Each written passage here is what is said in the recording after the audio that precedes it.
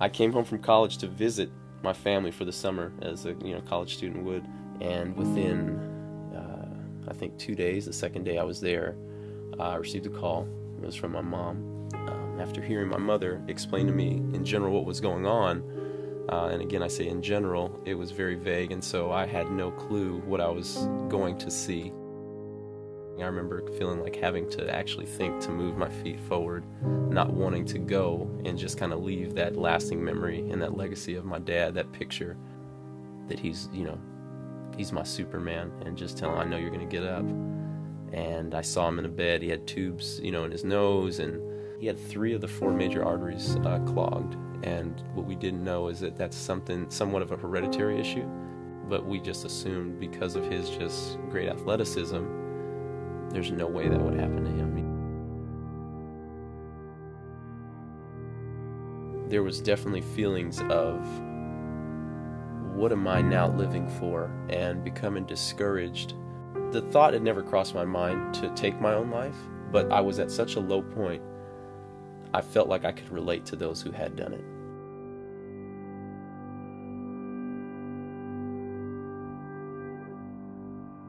The greatest part of all this story is that my dad is not gone. He's not dead. He's physically alive. He's mentally very much detached. His brain has lost a tremendous amount of functionality, and therefore his body can't respond. But what he does have, we cherish, and I look at now as what a feisty guy, what a competitor, literally, for life. It was tough to see at that time, but as I look back almost a decade later, I know that God was with me through easily the toughest time that I personally had in my life.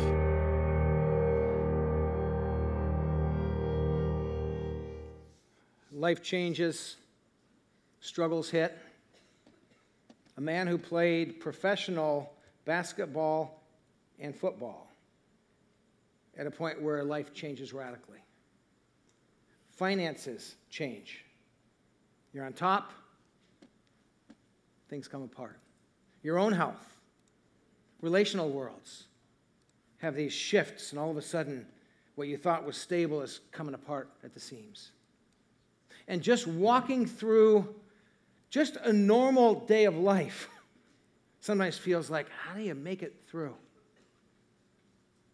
For the next 4 weeks, we're going to kind of set up camp, put our tent stakes into the ground, and just stay in a place of talking about what does it look like to make it strongly through tough times, to be empowered by the presence of God. Because when we hit tough times, when there's loss and pain and sorrow or struggle, when we're just trying to walk through life and make it, what we realize is there's different postures, there's different ways to kind of come at this journey of life.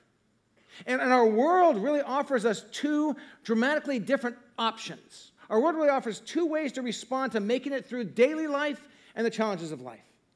One response is this: I am powerful.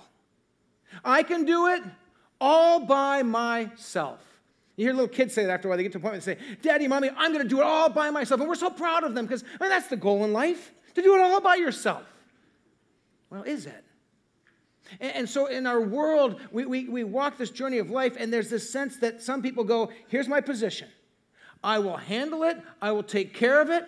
I can do it on my own, in my own strength, in my own power, in my own ability. I will be powerful. And even if sometimes I don't feel powerful, I'm certainly going to act like I am, because that's the way you get through life. And I want to say to you, as we walk into this 4-week series, this place of saying, I am powerful, is not a biblical position. It's not a godly place to be.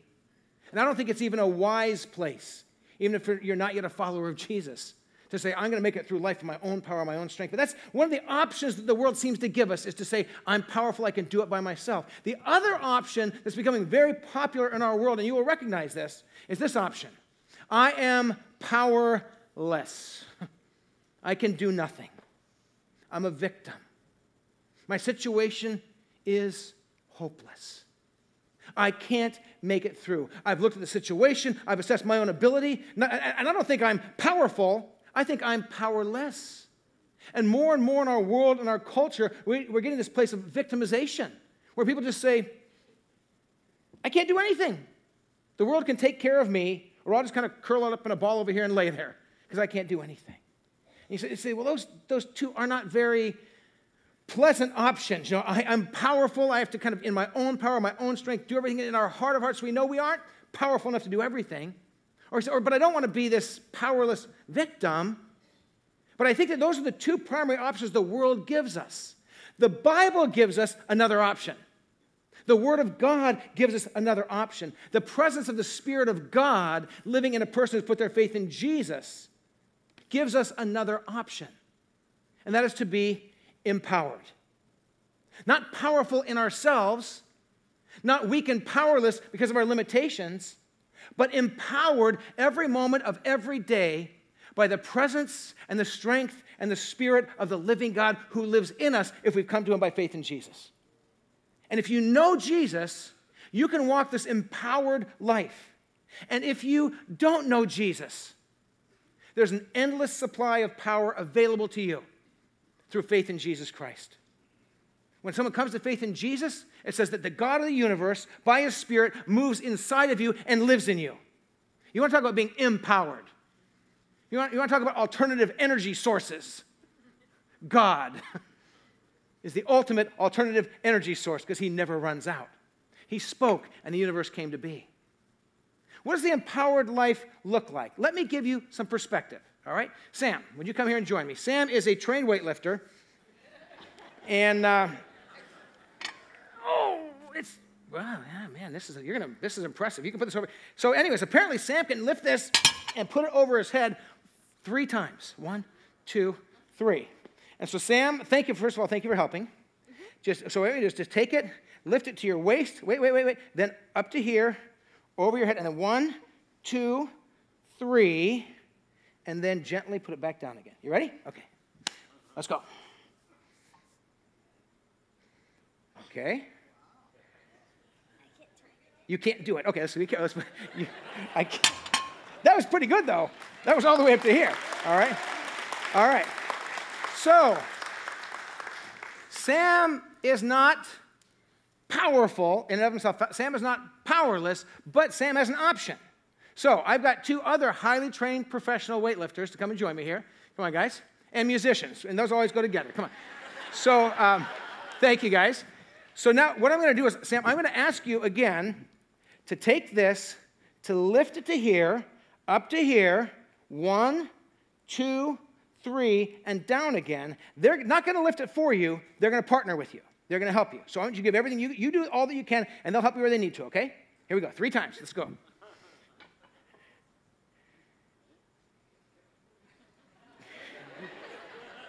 Okay, here we go. 3 times, Sam. 3 times. Push it, push it, push it.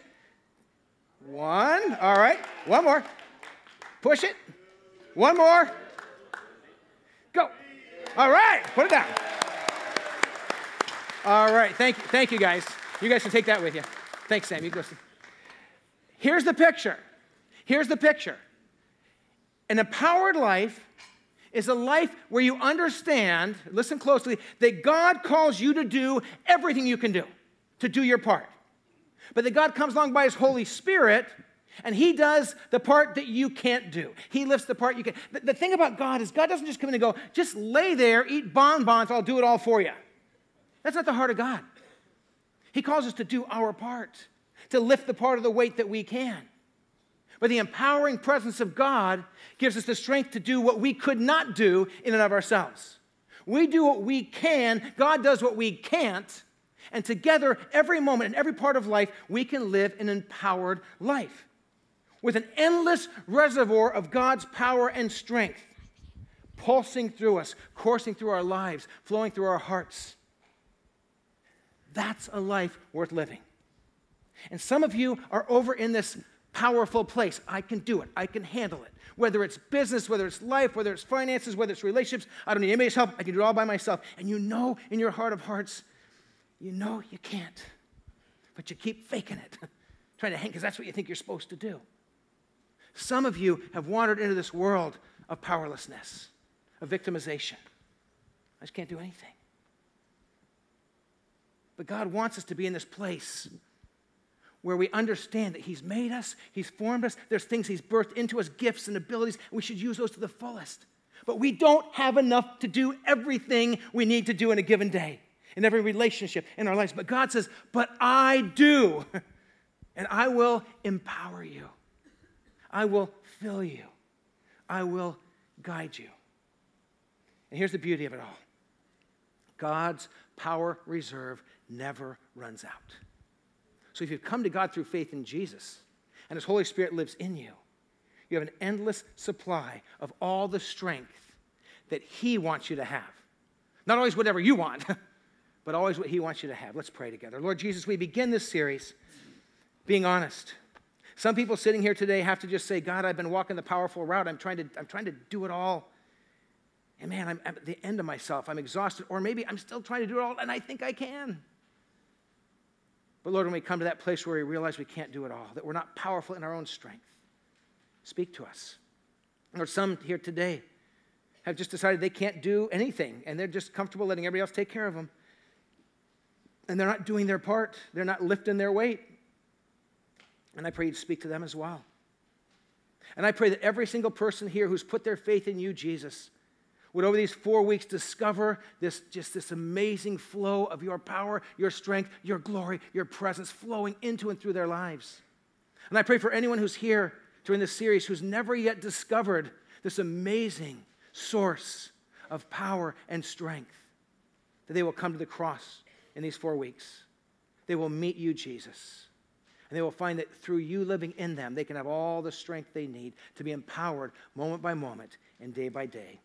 We pray this in Jesus' name. Amen. Amen. Well, I want to introduce you to 3 people today. Now, when I say I introduce you, I can't fully tell you all about these 3 people. They're 3 people from the Bible. And I'm going to give you introductions, meaning I could preach entire sermon series on each of these characters. But I want to just have you meet them so that you might be inspired to go open the book, open the Bible, and learn more about them. But I want you to meet 3 people who went through very difficult times. And they discovered they didn't have to be powerful and that they weren't powerless. But by the presence of the living God, they were empowered. They're just 3 beautiful examples of people who really knew God's strength. And particularly, each of these 4 weeks together, we're going to talk about one way that God empowers us by His presence, by His Spirit. So 4 weeks, and each week a different way. And today we're talking about probably the most challenging of the 4. I thought we'd start with the toughest. How's that sound?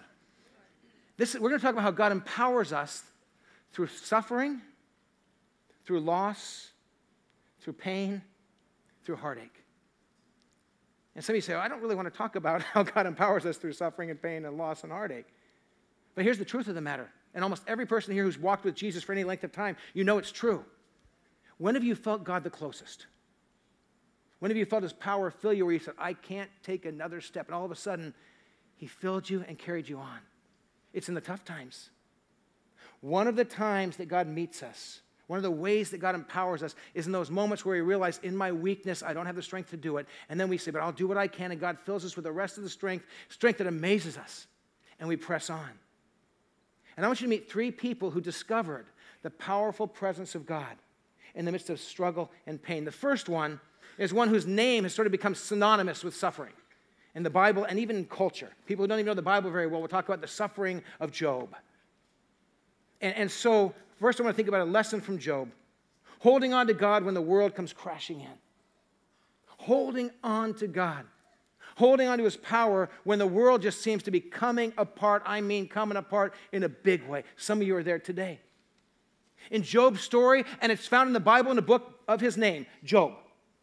And the whole book is about his story from friends that came along and tried to give him counsel and God coming along and speaking. The whole thing is this amazing, beautiful, poetic story of a man going through incredible loss and suffering. I want to introduce you to him. I can't tell you his whole story. It would take too long. But Job was a man who loved God, was righteous before God, and people could see it. He followed after God, had a wonderful family, had a great family business. As a matter of fact, one of the most wealthy people in the world at his time. And it just seemed like, loved God, great family, great business. Life was going great.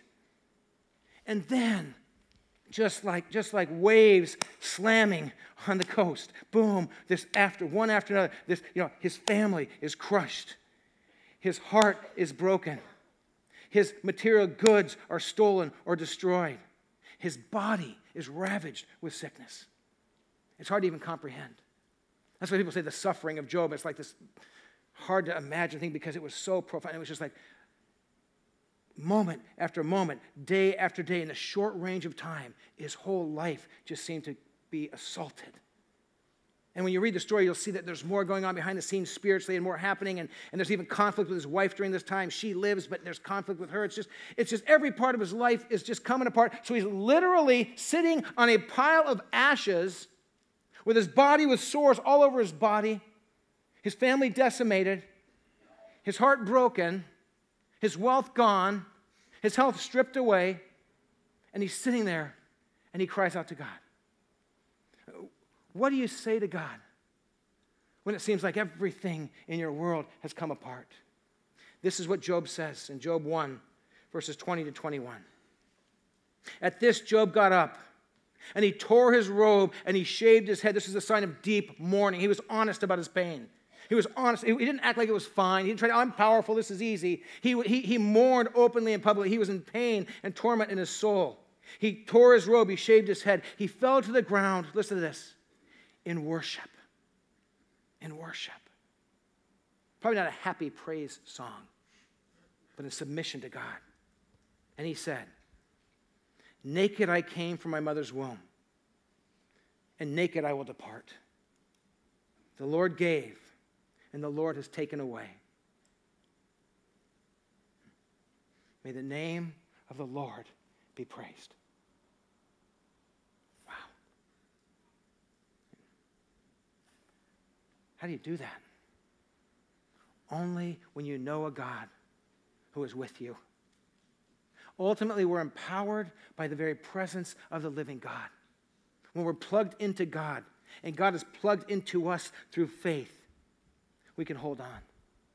Naked I came from my mother's womb, and one day when this life ends, naked I will leave this world. I came in with nothing, I'll go out with nothing. The Lord has given, the Lord has taken away. May the name of the Lord Almighty be praised. Wow. You got to get to know this guy Job better. You got to read his book. You got to read his story in the Bible. Here's my challenge to you. When it comes to living an empowered life, hold on, and know that God is holding on to you. This is what Job did. He just held on to God. He talked honestly to God. He mourned. He lamented. He didn't act like it was fine and easy, but he held on to God. You know, if you're a follower of Jesus, you know that it's those moments where there's pain and sorrow and struggle and heartache. It's those moments where you hit this crossroads and you decide, am I going to go, God, I've had enough of this. You didn't protect me. You didn't take care of me. You didn't do things the way I thought you should. I don't understand. I'm walking away, or at least getting some distance from you. Most of us have been there at some moment or another where the pain is deep, and we just say, I don't understand it, and we kind of pull away. Or in those moments, you turn to God, and you hold on. And you say, God, there's nowhere else I can go. You alone have strength. You alone have hope. And at the end of Job's story, there's restoration, and there's hope, and there's healing. But it was hard, and it was painful, and there was deep, real loss on about every level you could imagine. And those who want to live an empowered life in those times, they just hold on to the only one who has power to carry him through. They don't say, I'm powerful, I can do it all by myself, I don't need God. They don't say, I'm so powerless, there's no hope. They hold on to the source of hope, the God who loves them, the God who made them. And even when they don't understand, and even when they're in pain, they hold on and hold on. In those moments, they had this realization, not only are they holding on to God, but that God has his arms around them. He's holding on. Even when they don't see it and feel it, they know it's true. They hold on to God. I want you to listen to some words that I think if Job were here right now, if Job could come and kind of say his heart after walking through, what would he say to us? How would he challenge us? How would he encourage us to be empowered and to hold on to God through tough times? Just listen to these words. I'm going to have some of the congregation read. Dear friend, hold on to God. Even when the storms come, the roof crashes down, and your loss feels so deep and painful that you are certain you can't make it through another day, God is still on the throne. He really is. He made the heavens and the earth. He is powerful and sovereign. He loves you and has a good plan for your life. Your story is still being written, and God is the author. God gives and he takes away, but his name is always worthy of praise and blessing. Though your body is ravaged, your heart is broken, your finances evaporated, and your friends seem useless in your pain, God is still God. Hold on to him in faith. Be relentless in trust. Open your eyes and see the one who rules, reigns, and loves you. Even when you look to him through a river of tears, he is still God. He is near. He has not forgotten you. Some of you need to get to know Job better. You need to meet this man of faith who walked through the pain, came out the other side. I want you to meet someone else. His name is Paul. Paul was a religious Jewish leader who hated Christians. First century, knew about Jesus, and was doing all he could to destroy the church and destroy Christians. And Jesus showed up on the road to Damascus in a vision. He met Jesus Christ, and he became a follower of Jesus. And when he started to follow Jesus, God called him to preach. God called this man whose name was Saul. He changed his name to Paul, and he said, now spend your life telling other people about me. Preach about me. So he did. He was faithful to preach in the name of Jesus. Well, you'd figure now, since he's being faithful and following God, life's going to go smooth. Because, you know, when you become a Christian, when you follow Jesus, everything goes your way, and all your debt goes away, and your back pain's gone, and life's perfect, right? And so he becomes a Christian, he follows Jesus, and he goes out to preach. And his whole life became this journey of navigating pain as he preached Jesus to people who didn't necessarily want to hear Jesus. The Jewish leaders came against him. The Roman leaders didn't understand what he was doing. Crowds came against him. But he kept following. I look at the life of the Apostle Paul, who wrote 13 of the 26 books in the New Testament, inspired by the Holy Spirit. I mean, amazing guy. And he kept pressing on. He was empowered in ways that I think it's hard for us to comprehend because he kept standing strong no matter what he faced. So he's preaching Jesus all over the world. And yet he bore on his body 195 scars, at least. Because 5 times he was strapped up, his cloak was ripped off. They find out in that time of history when they wanted to punish someone, if they gave him 40 lashes, they generally kill him. So they give him 39 to take him within an inch of their life. This was done to Paul 5 times. The scars on his chest and sides and back were not scars like this. They were scars like this. 195 of them. And yet he kept preaching. He was relentless. He kept going out and ministering to the church. If you have any idea that becoming a Christian guarantees things always go your way, get to know this guy. Read the book of Acts. Read the letters that God inspired through him. But in 2 Corinthians chapter 11, the Apostle Paul is giving a list of some of the things he suffered through following Jesus, through doing exactly what God called him to do. He followed Jesus. He preached the gospel. Here's some of the things that happened to him. In 2 Corinthians 11, 23, and he's not whining, he's declaring to people so they can understand what it means to follow Jesus even when it's tough and keep pushing on. 2 Corinthians 11, beginning in verse 23. He said, I've worked much harder. I've been in prison more frequently. Been thrown in jail for your faith lately? Paul was, many times. Been flogged more severely. I've been exposed to death again and again. 5 times I received from the Jews the 40 lashes minus 1. 3 times I was beaten with rods. Once I was pelted with stones. They stoned him. They thought he was dead, and they threw him in the junk heap outside the city. He got back up, regained consciousness, and went to the next city and started preaching again. Where do you get the power to do that? Powerful people don't do that. They run out of power really quick. Maybe the first time someone straps you up and beats you 39 times. The powerless quit before they even get in trouble. I don't want to risk offending anybody. He was empowered. He says, 3 times I was shipwrecked, and I spent a night and a day on the open sea. If you read that whole passage, there's more stuff that he went through.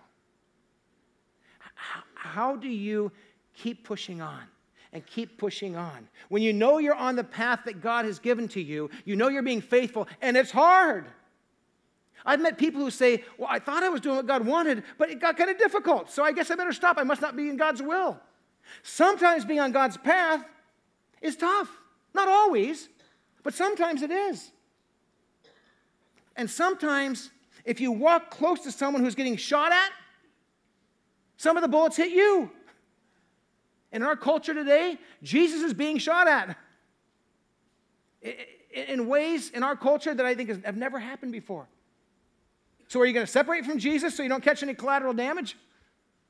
Or are you going to walk in the power of Jesus even if there's shots coming at you? Paul's story inspires me.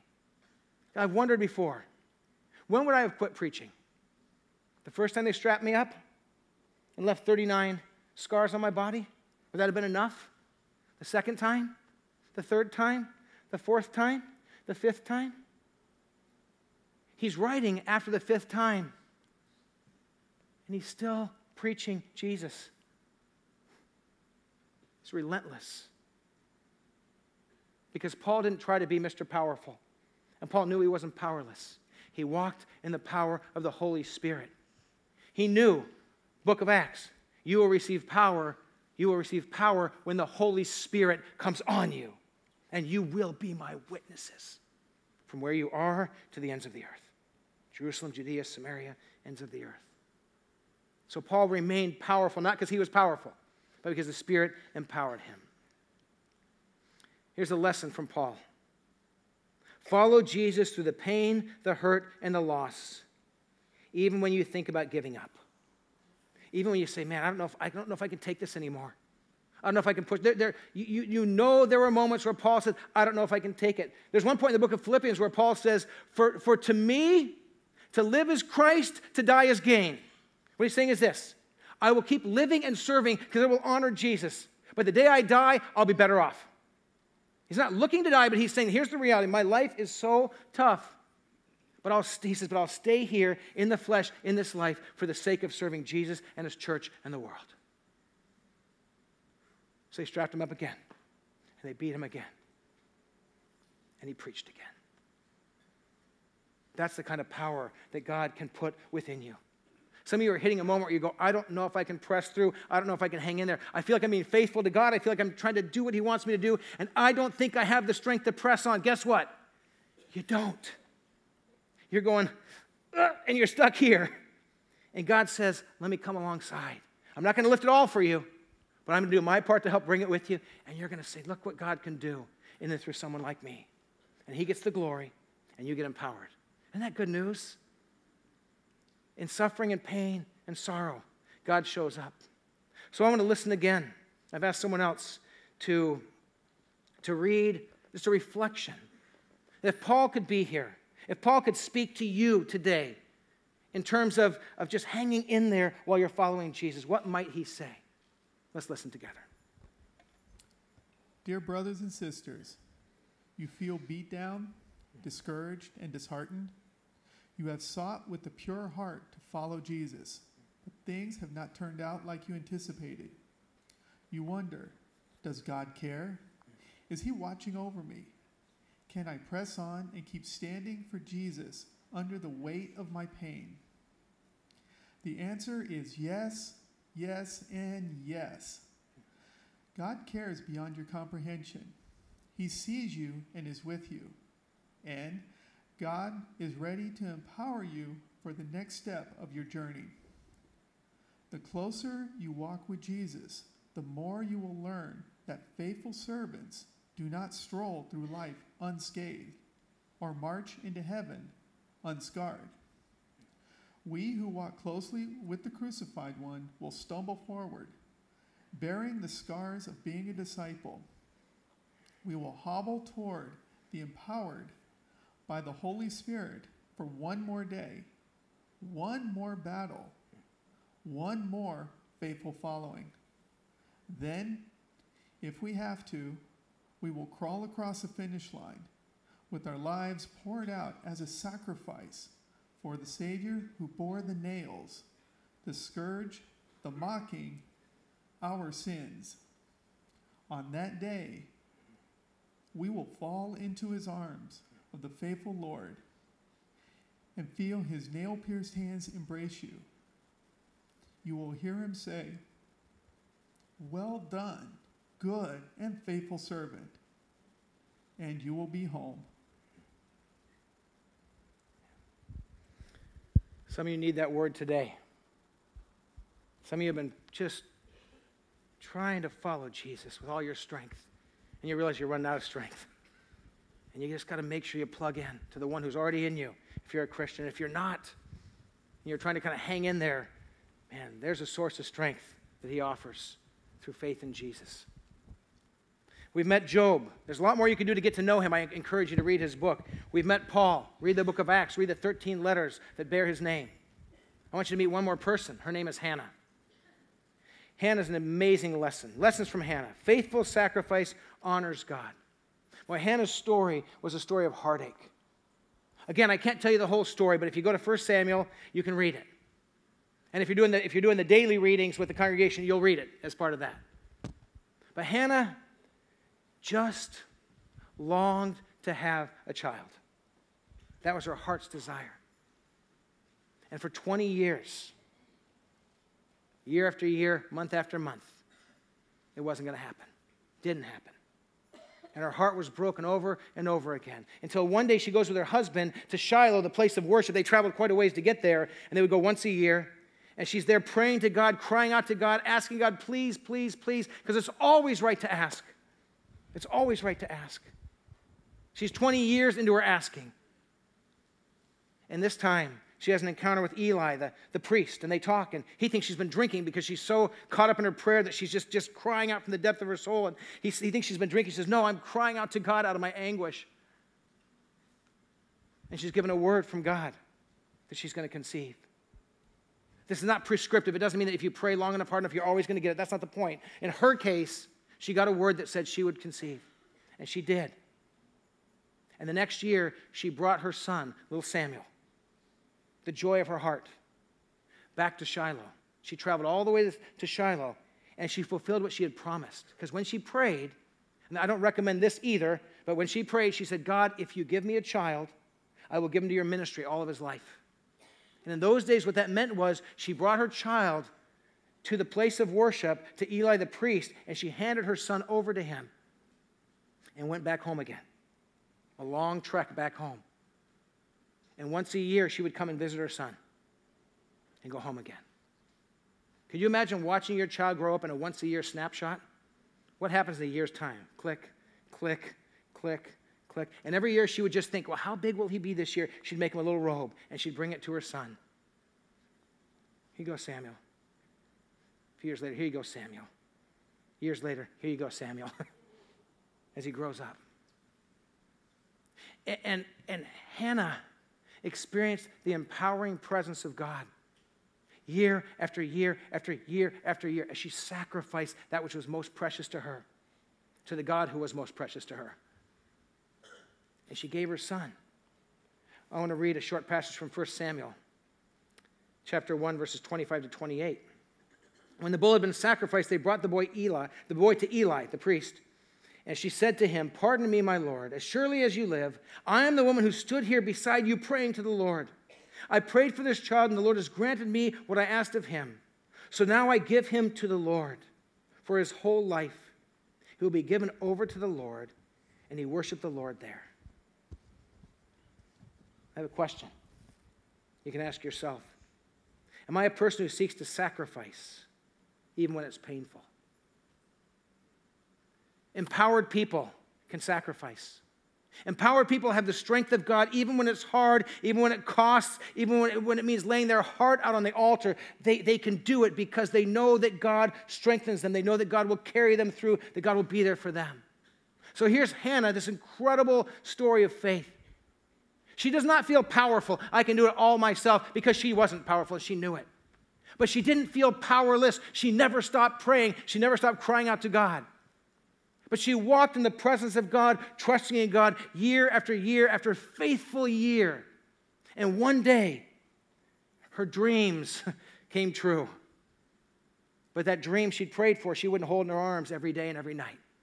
She'd hand over to the one who would raise him, Eli. But her son Samuel became one of the most powerful prophets in the history of the Bible and the history of the world. He was a world-changing figure. And he walked in the power of God, just like his mama did.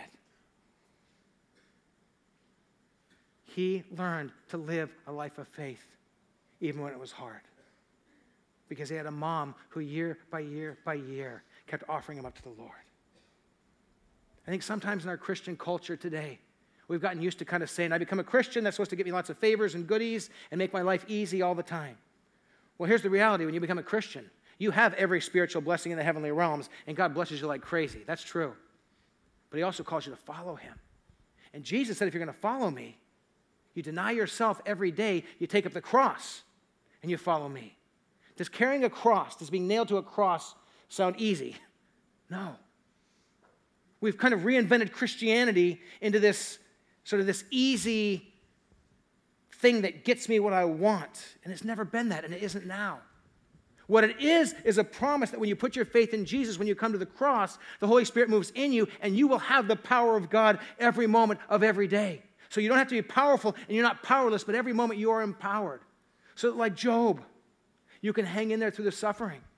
So like Paul, you can follow Jesus even when it's hard, and you can keep following him.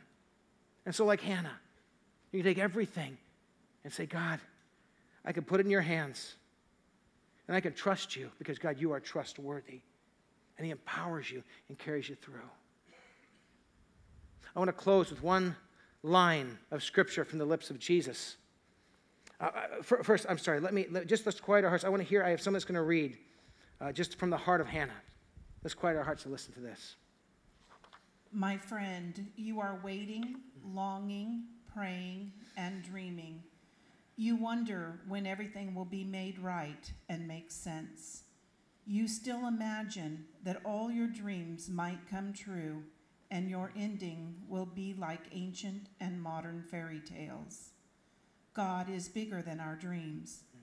Were he not, our meager imaginations would limit the wonders that any of us could ever experience. God's plans encompass more than our personal wants and desires. He rules the universe and actually knows what he is doing. He really does. Trust God, even when it seems your prayers are not being answered. Even when you have choked out the same prayer for 20 years, keep trusting. Even when the script of your life does not make sense to you, even when you look over your shoulder and see your dreams fade on the horizon, hold on. Trust God because he is worthy. One day, in this life or the next, you will look back and see what God bore something in and through you that accomplished his dream, his plan, and brought him glory. When God's dreams become yours, you will learn that the life of every faithful believer is exactly what God designed it to be. From the vantage point of heaven, your life will end with the words, happily ever after. Job, Paul, Hannah, and there's lots more. I want to finish with a word from the mouth of Jesus that kind of encapsulates the gospel, the message of Jesus. It's a scream that he cried out when he was hanging on the cross, bearing our sins and dying for us. We read this in Matthew 27, verses 45 and 46. From noon until 3 in the afternoon, darkness came over all the land. About 3 in the afternoon, Jesus cried out in a loud voice, Eli, Eli, lema sabachthani, which means, my God, why have you forsaken me? We look at suffering and loss and pain and meet God in those moments. And we can do that because Jesus was forsaken by the Father to take all of our sins, to bear all of our shame. The perfect, sinless Lamb of God, the beloved Son of God, came to this world, hung on a cross, took all of our sins and our punishment and our shame and the very wrath of God. And at the moment that he took all of our sin on himself, at the moment that he made our brokenness something that could be healed, in the moment that he opened the doors for the power of God to flood into our lives, he said, my God, why have you forsaken me? Jesus, who had been in perfect harmony with the Father eternally, in some mystical way we can't fully understand, experienced the God of heaven, his only Father, turn his back on Jesus while his wrath and judgment came upon him from the Father, and he took our sins and he bore our shame. And now we can be empowered if we've come to that cross where Jesus bore our sins, if we've received Jesus and cried out for forgiveness and been cleansed by him. And we don't ever have to say, my God, why have you forsaken me? We don't ever have to be alone. And you know what? You don't have to be Mr. or Miss Powerful. And you don't have to be powerless. You can walk every moment of every day in the glorious power of the God of the universe who entered human history, gave his life on a cross, rose again in glory, and will fill you by his Spirit, even in the times of suffering and pain and sorrow. Can I say this? Especially in the time of pain and suffering and sorrow, he is near and he's close, and you can walk in his power. Let's pray together. Lord Jesus, we begin this journey together of discovering what it means to live an empowered life. And we pray for ourselves and each person around us, and each person will be at our different services and our different venues, different places. Lord, will you help us to experience your power and your presence and your glory and your strength and your love, that we might stand strong through the pain, that we might follow you even when it means sacrifice, that we might give up what's most precious, so that we might worship the one who is most precious. Lord, help us on this journey together of walking and living an empowered life. We pray this in Jesus' name. Amen. Now I want to hand our venues off to their venue pastors. And in this